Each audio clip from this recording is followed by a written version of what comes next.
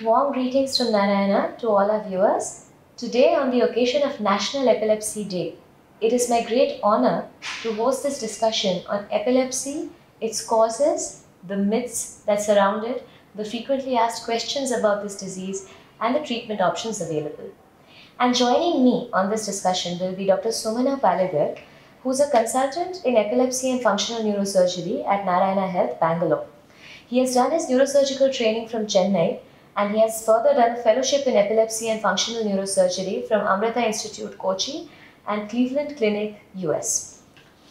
Sir, welcome. Thank you. So I'll just explain how we will be conducting this. I will ask you a few of the most commonly asked questions about this disease, and maybe you will be able to help our viewers understand this disease better. Thank you, Amrita. So our first question is, when is the National Epilepsy Day? And when is it celebrated in India? And what is its significance? Okay. So, National Epilepsy Day in India is celebrated on the 17th of November every year. The importance of celebrating National Epilepsy Day is because epilepsy is one of the very common brain disorders we see all around the world. World over, we have about 70 to 80 million people suffering from epilepsy. India alone, we have about 10 to 12 million people. That's about 1.2 crore people suffering from epilepsy. The importance of celebrating this National Epilepsy Day is to create an awareness regarding the causes of epilepsy, what you should do when a patient or a person is having seizures, what are the treatment options available, and what are the do's and don'ts regarding epilepsy. So, what are these symptoms of epilepsy? How can we as lay people, how can they recognize? Yeah. So, epilepsy is a symptom which has varying types of presentation. For example, patients may have some stiffening of the hands and legs, they may have some involuntary jerky movements, they may have uprolling of eyes, they may have frothing in the mouth, they may lose awareness of their surroundings, or they may lose consciousness.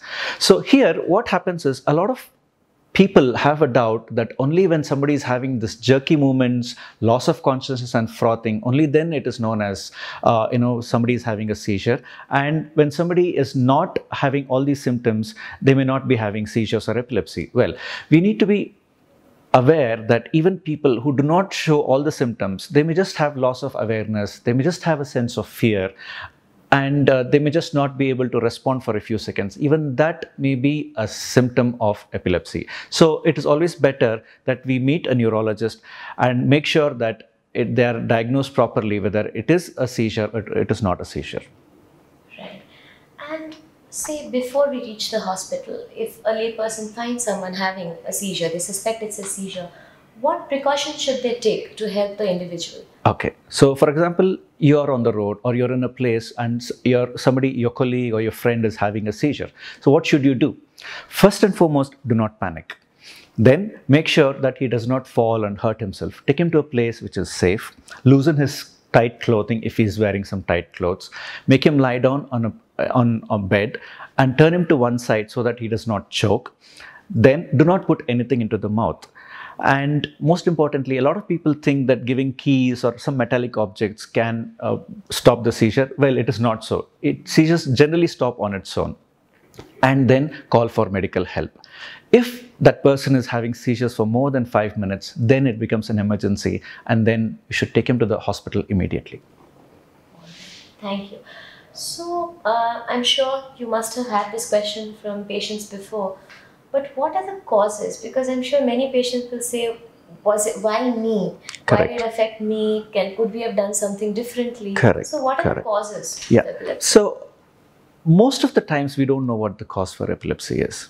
But in a certain percentage of people, it can be because of head trauma, it can be because of stroke, it can be because of brain infections.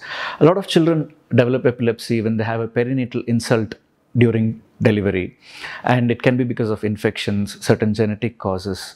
There are a lot of varied factors, and certain drugs can also cause epilepsy. All right.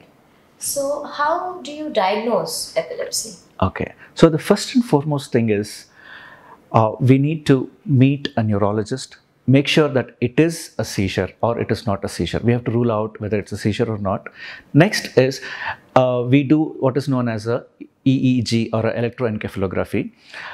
ideally a video electroencephalography or a video EEG is the best. And then a lot of people require blood tests, some genetic workup. Coming to imaging, people will require either a CT or an MRI. Certain people may require some advanced testing such as a PET scan, sometimes a SPECT or a MEG scan. So you have had a long practice around epilepsy.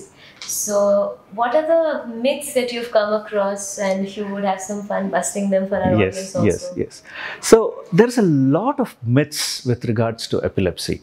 People think it is because of black magic. Especially in the rural areas, they think it is black magic or some demonic disorder. They think it is a mental illness. It is not so. Okay. So what these patients need is a proper evaluation and proper treatment. There is a lot of myths regarding these patients having epilepsy, unable to get a job, unable to get married. They think that children born to these people having epilepsy will also have epilepsy. Well, we need to find out the cause, make sure that they're treated adequately, and most of them will be able to get married, have children, get a job, and lead a near normal life, provided they take treatment properly. All right. So this treatment, as you're speaking of, sir, what are the treatment options available for epilepsy? All right. So when somebody is diagnosed with epilepsy, the first line of treatment would be medications. Okay, almost 2/3 of them will respond to medications, either 1 or 2 adequate dose of medications, and they do very well. It is those 1/3 of patients who do not respond to medications, and these are the people who will require a detailed evaluation by a team of people and further investigations in the form of a higher a MEG or a SPECT or a PET. And then we can also think of surgery in these patients who do not respond to medications. So you brought up the point of surgery in epilepsy. That brings you to my next question, because usually we associate epilepsy with a neurologist, Correct. with medical management. Correct. So what is the role of neurosurgery in epilepsy, and is it safe? Because there's a lot of fear attached to a cranial surgery. True. Okay. So as I said, the 2/3 do respond to medications, will not require any surgery. It is those 1/3 who do not respond to medications, and these are the people we evaluate further. And if we are able to identify an abnormal area within the brain, these are the people where we advise surgery to either remove that abnormal area or to disconnect that area from the surrounding structure so that the seizure does not propagate to the other areas of the brain. Coming to the aspect regarding safety, epilepsy surgery is nothing very different from any other brain surgery. The mortality or the morbidity is no way different from any other brain surgery. And of late, these surgeries have become much safer, and these patients get a good treatment and surgery without much of complications. So there is another point I wanted to say is, now that with advancement of surgery, the field of surgery, and we also do what is known as awake craniotomy. Okay, so awake craniotomy is where the patient is deliberately kept awake. Okay, he is talking and he is moving his limbs in spite of we operating on the brain. He does not have any pain because brain per se does not perceive any pain. Okay, and how does this awake craniotomy help in doing surgeries? Well, we can actually take out or resect the abnormal area boldly with the patient talking, so that the patient does not develop a deficit. It's usually for those areas which are very close to the motor area, or that is the hands and the legs, or the speech area. So when we are resecting the abnormal area, we don't give a deficit to the patient. How does this help? Well, it helps in better seizure outcome and also a shorter stay in the hospital. All right. And this awake craniotomy, when you say the patient is awake, you mean they're aware the surgery is Yes, going yes. on? They're aware, they're awake, and they're fully conscious during the surgery. We only give local anesthesia so that they do not perceive pain during the initial stage of the surgery. Once we are inside, operating inside, they don't perceive any pain at all. So awake craniotomy is one of the advances that we have made in the neurosurgical field. Yeah. Can you just tell us a little about the other advances we have made? Fine.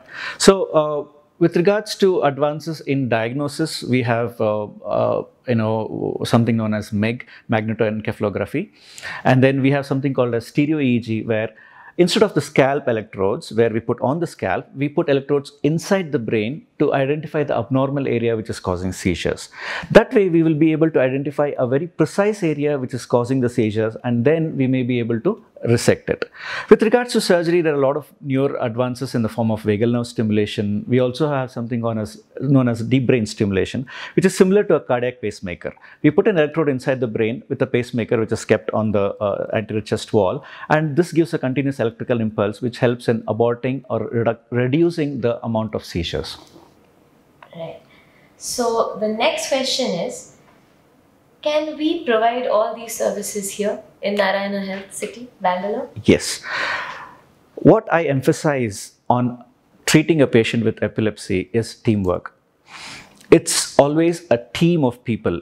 Here we have adult epileptologists, we have pediatric epileptologists, we have neurosurgeons, we have neuroradiologists, we have a neuropsychologist, we have a rehab team. So the whole team comes together whenever we are thinking of surgery for a patient. We all have a pre-surgical conference for every patient who undergoes surgery for epilepsy. We discuss the pros and cons, and only when we are convinced that surgery is a good option for them do we go ahead with surgery. So here at Narayana, we have the whole team of doctors who are necessary for treating a patient with epilepsy. We also have all the equipments required for treating a patient, and all the latest microscope and the facility for stereo EEG also. Thank you. So one last question for you would be, for all the patients out there with the diagnosis of epilepsy who are leading as much as possible, they're trying to lead a normal life, what are the tips you can give to them so that they can manage the disease better, lead as normal a life as possible, and be safe to themselves and everyone around them? Correct. First and foremost, take appropriate treatment from a neurologist.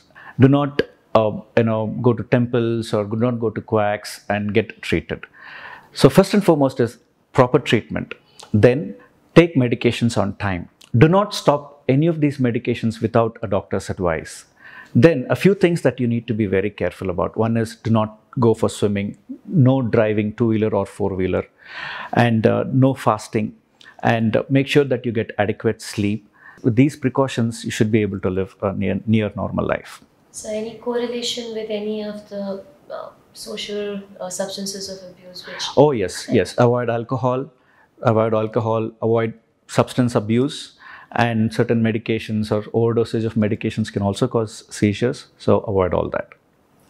Well, thank you so much. This has been very illuminating for me also, and I hope to the audience as well. Yeah. So we'll call it a day here. Thanks a lot for joining us. Thank you, Amrita. Thank you.